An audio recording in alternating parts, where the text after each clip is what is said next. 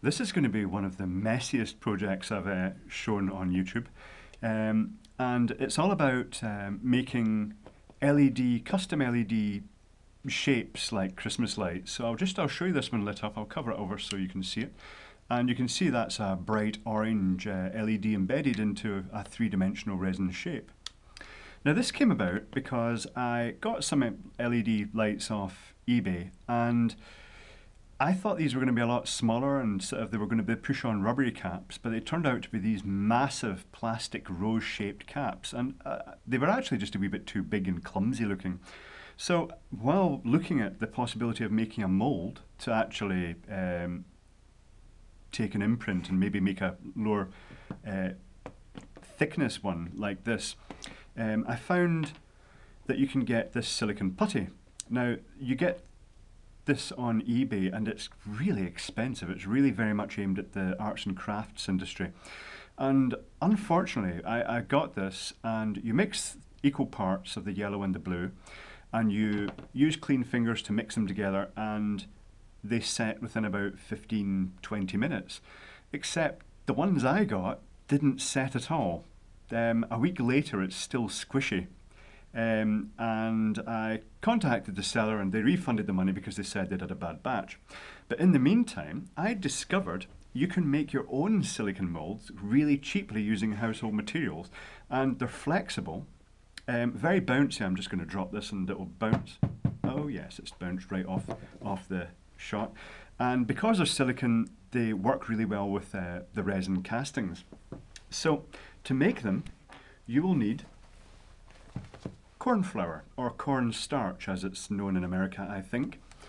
And you will need standard caulking type silicone for sealing bathrooms and things like that. This is the clear version. You can use any colour really, but it has to be silicone. It can't just be a sort of a filler. And what we're going to do is we're going to mix them together. Now, I found the best way is with a bowl like this, and to mix it with a plastic card. This is a card that had a SIM card in it for a mobile phone. So what you do is you squirt the silicone into the cornflour. Now I did try this with ordinary flour, wheat flour, and it works, but it doesn't produce as good a result as the cornflour. So you put in a modest blob. This stuff is cheap. I mean, this whole syringe here was £3, which is about $4.50 probably in American currency. And the cornflour is really cheap as well. And if you're going to handle it, I recommend, you might notice my hands are shiny. It's because I've got moisturiser on them, just because it's to help try and make it easier to clean up afterwards, because this is quite messy. So the best way to do this is to use the card to scoop some of the cornflour over the silicone and pat it on, and then fold the silicone over. And just keep layering the cornflour on and folding it. Don't do what I did when I first did it and chop it all up and really mash it, because it makes a bit of a mess. You end up with lots of fragments of silicone in amongst the cornflour, and it means that it's harder to use the same tray of cornflour for the next batch, because it's got lots of little bits of hardened silicone in it. So you just keep folding over and layering on the cornflour. And after a point, which I am nowhere near yet, it will get firm enough to pick out and knead like a dough. And the texture you're ultimately looking for is something like plasticine or Play-Doh, something that can be moulded and rolled into balls in your hand. So we're getting there.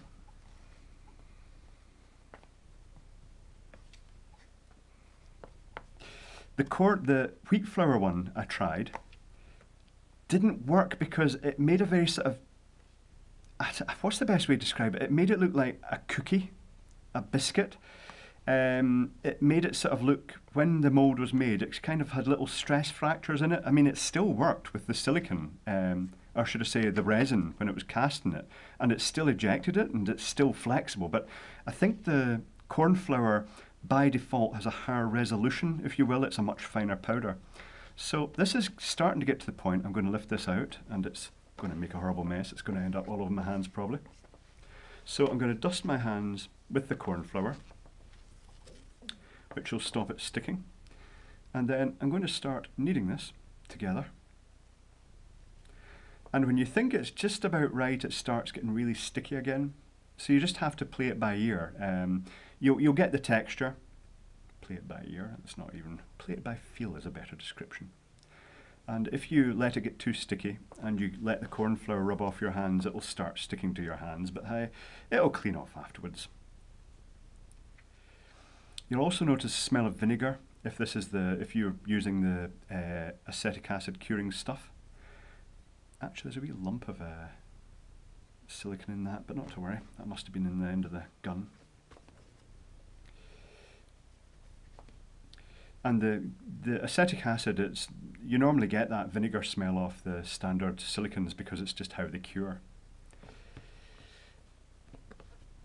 And the curing time for this is quite fast. We're talking about an hour or so. I've got that little pip of silicone. I'm going to remove that because that's annoying me now. I want that out the way. Yeah, it's better. And this is feeling pretty good so far. So I'll just keep massaging it. Now it's suddenly getting sticky again, so I'll get some more cornflour in my fingers. This bit, I mean, it doesn't take a huge long time, but it takes a modest little bit of time. It's almost there. I think the more cornflour you get in, the faster it'll cure. But this is actually feeling pretty good so far. You want it to the point that it's, you know, it's not too sticky, because otherwise it will just stick to your hand and it'll be a wee bit harder to deal with to actually do the moulding. That is getting very close. A wee tiny bit more cornflour into it. Quite a nice sensation. It's like soft plasticine. Still a bit sticky, so we have more cornflour still. It's a delicate balance, but it's not hard to find because, as I say, you will notice that the texture should go firmish like plasticine. And the firmer texture is helpful for shaping it into the final ball that you'll flatten out and then press the object in to be moulded. I'm hoping I'm staying in camera for most of this. Yeah, getting there. I think that's just about there. So, a wee bit more. Sorry. It's just, you know, it gets a wee bit kind of sticky, but I think this is more or less it.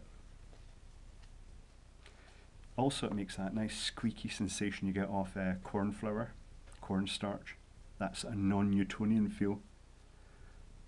Right, okay. So here's the ball of dough. I'll put a bit of paper down because this is going to make a bit of a mess otherwise. And I'm going to roll it into a ball.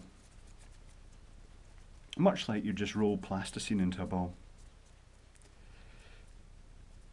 And then once I've done that, I'm going to splot it down here on the paper and I'm going to press it flat. And that is what we're going to be moulding with. So I'm going to take this existing light cap and I'm going to press it into the dough. I'm going to press it modestly deeply, and you can shape it in round the top if you want it to sort of be a re-entrant shape. It's quite malleable. And then you leave it to cure. Resist the temptation to faff about with it. It's better just left on its own. And it should be ready after maybe an hour or two, but you can find out by poking it with a screwdriver. Where's a screwdriver? Because if you poke it and it's still soft, it will leave marks in it. But if it's cured, like this one is, when you poke it, it just doesn't leave a mark, it just bounces straight back out. So that's how you know when it's ready. But at the moment, I shall take that and put it down on this conveniently located chair. And I'll clean my hands a little bit and dust off the work surface a bit as well. As you can see, I've not got a huge amount in the hands. It'll clean off quite easily, but yep. Anyway, so here's the mould that I made earlier on, and I'm going to put an LED into it. I'm going to put one of these orange LEDs. Now, the further the LED is back from the front of the resin moulding, the more the light will diffuse through it. Also, you're better using the flatter LEDs, like what they call the straw hat, or 4.8mm LEDs. They're a good choice. So, to make my resin casting, I'm going to use 2-part resin, and this is the 5-minute stuff. It's supposed to be the 5-minute stuff. This stuff is old, and it's certainly taking a lot longer than 5 minutes to cure, but that's okay because I've got one I did already. And you squirt a modest quantity into. This is a plastic shot glass. I quite like the plastic shot glasses for this because they're disposable and they're just ideal for mixing. And this mixer is a stolen Subway sandwich shop coffee stirrer. They're ideal for this sort of thing because it's a sort of disposable stirrer. You can use it to mix a batch or two of resin and then just chuck it. So I'm going to mix that resin together. This is quite old resin, as I say. I ran out of the resin, more recent resin. This is stuff that actually I found in the workshop when I moved into this house, so goodness knows how old it is. But it's softening up now. And I'm going to pour it into this mould. Better just poured centrally and left to sort of spread out itself. Don't try and push it too much to the sides. Resin by its very nature will flow. Also, don't fill the thing too high because we're going to place the LED across the top, and if it is filled too high it'll wick onto the leads of the LEDs because we kind of want to be able to fold them back the way again afterwards, back straight. Initially the leads will be folded at about 90 degrees so it rests across the top of the mould.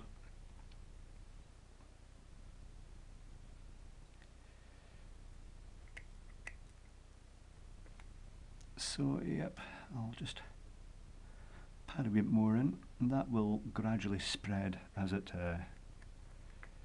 sits there.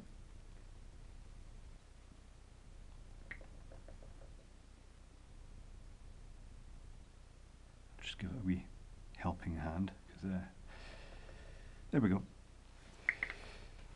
The LED, we're going to fold the leads at right angles. Getting cornflour all over the leads here. And then we're going to place it across so that it just sits into the resin. And the resin will sort of wick up around the LED. We don't want to wick up around the leads. And then we let that cure. And here's one I prepared earlier. So now one of the other recipes for this suggests putting baby oil into it as well. A little splash of baby oil into the silicon, and others suggest adding water. I didn't find those made any difference at all. This one was made with the oil, and honestly I can't tell the difference between the two. So it's a lot cleaner just to use the silicon and the cornflour. So once it's cured, this one is cured, flex the mould and you'll see it kind of gradually change colour as it pops off the surface, and that's it moulded. And fold the leads up. Oh, I have actually moulded the leads in a wee bit. There we go. I can't remember what colour this one is. I think this one's orange too. Different resin. The other was a sort of a cheapy generic resin out of a dollar store. Oop, just pulled that lead out. And this is the cast LED, which is a nice diffused effect actually. I quite like it. So this one will cure in due course, and that's more or less it. It's just a really easy way to make these flexible moulds using household materials, just cornflour and standard silicone in a caulking gun. So yeah, pretty good. I like it.